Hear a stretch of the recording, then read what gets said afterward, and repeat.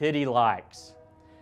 Now there's a train passing by, so totally ruined the take. 5 minute break. Cut.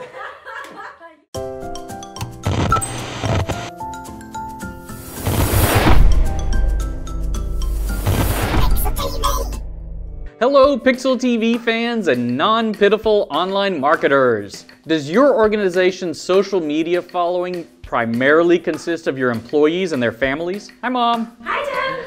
It's nice to not feel like you're sending updates out into an empty room, but I have to tell you, we call those pity likes.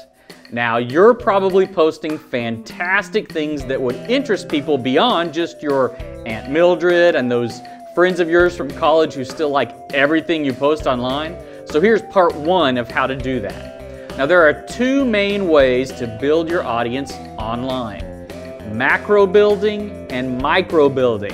Now, macro building is audience building on, well, a macro scale.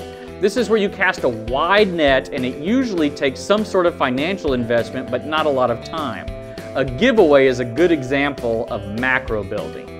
Now, everyone who subscribes or likes or follows may not be in your target audience with macro building. Micro building takes a bit more of an investment of time, but you tend to be able to get more targeted followers that way. It's literally building up your audience one person at a time, inviting each person individually.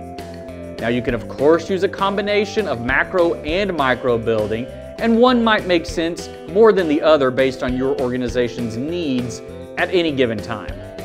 If you enjoyed this episode, be sure to subscribe. Next time we'll discuss one way to make your micro building effective and efficient on Facebook. You can subscribe at tndsgo.com/YouTube.